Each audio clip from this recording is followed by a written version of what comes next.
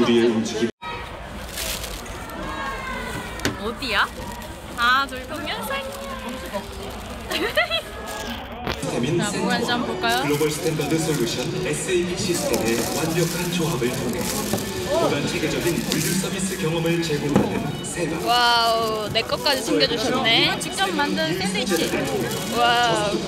소외계층을 위한 꾸준한 복지 활동 사업. 와, 떡까지. 세상은 10분 휴식이야? 10분 휴식하고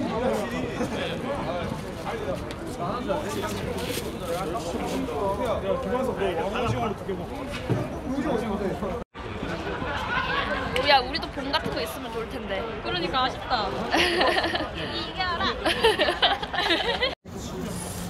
이거 좀 뿌리면 더 맛있어 보이겠지? 양념치킨이야? 질질 흘리면서 먹는 거 아니야? 휴지도 있고 화장실도 있어. 그냥 여기에다 공간에서 찍어 먹는 게 나았을 텐데. 미안, 내가 센스가 없다. 어떻겠네?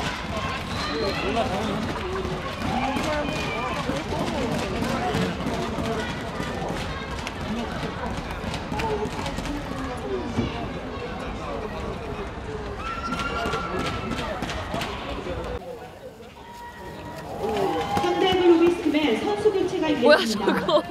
13번 이진규 선수가 나오고 21번 김건희 선수가 들어가겠습니다. 이거 떼싸움이냐고. 진짜 이거 뭐야? 오!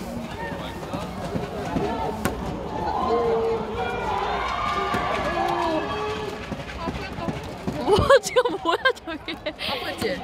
야, 저게 뭐야? 그렇게 해서 안에 공이 있잖아. 그러면은 이렇게 뺏는 거야? 서로 이렇게 만들어 몸을 이렇게 해가지고 어.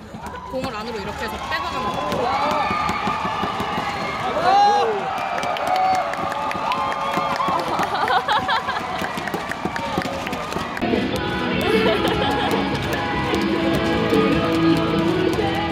성공에 5점을 득점했습니다.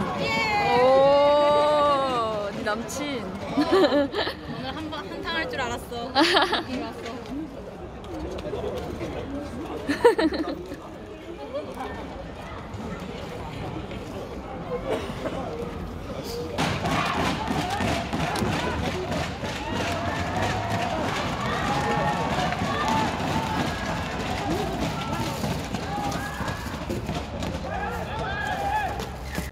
뭐 하는 거야? 공이 누가 건가 이런 거 하는 건가? 아, 공 잡으려고 뭔가 레디하는 느낌이야.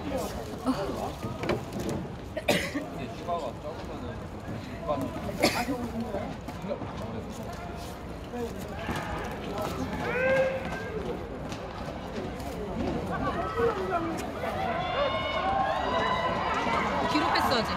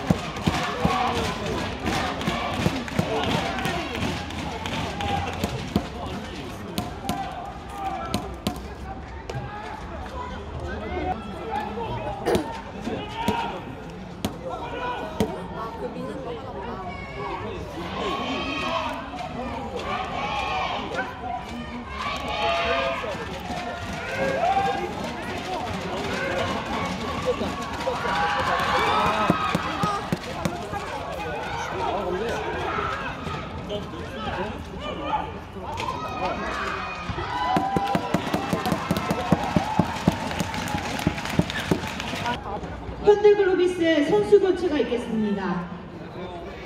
1번 조진현 선수가 나오고 17번 곽성준 선수가 들어가겠습니다.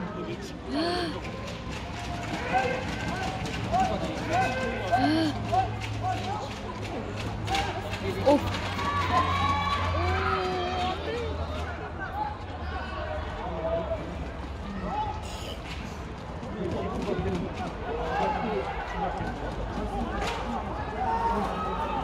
야 무섭겠다. 저분 멀리서 한국전력공사의 선수 교체가 있겠습니다.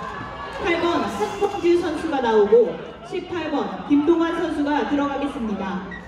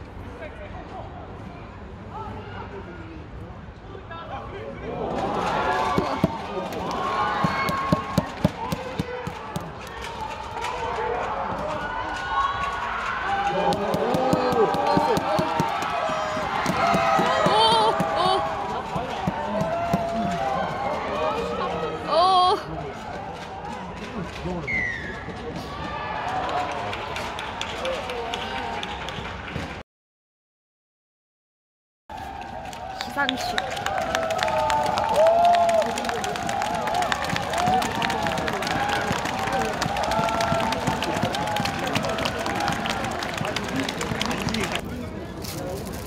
상 언제 줘요? 빨리 주세요. 빨리 주세요. 춥단 말이에요.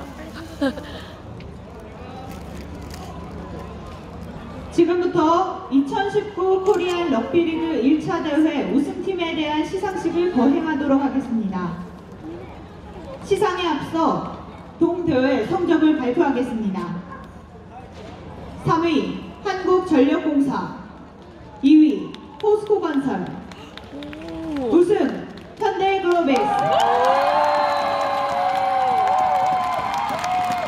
현대글로비스 팀 2명 시상대로 나와주시길 바랍니다. 시상은 동협회 이영학 부회장님께서 직접 해주시겠습니다. 상장 우승 현대글로비스 팀, 위는 본회 주최 2019년도 코리안 럭비리그 1차 대회에서 위와 같이 우수한 성적을 거두었기에 이에 상을 수여한 두 번째 대한럭비협회 회장 이상웅. 퀸 노래.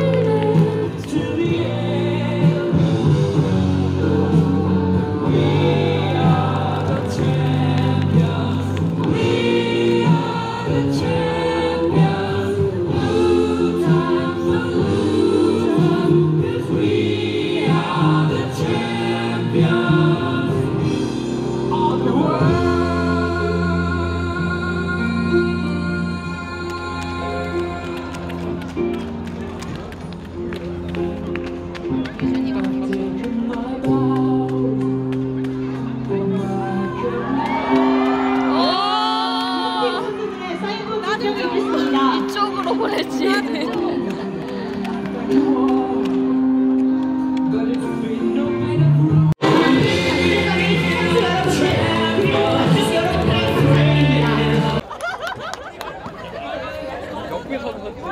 성깔에는 그냥 막 감독? 감독님한테 물 부은 거야? 하나 더 갖다 드려요. 완전 제대로 젖었다. 가서 뿌리고 와. 여길 보세요. 오늘 같이 먹어야 되는데 회식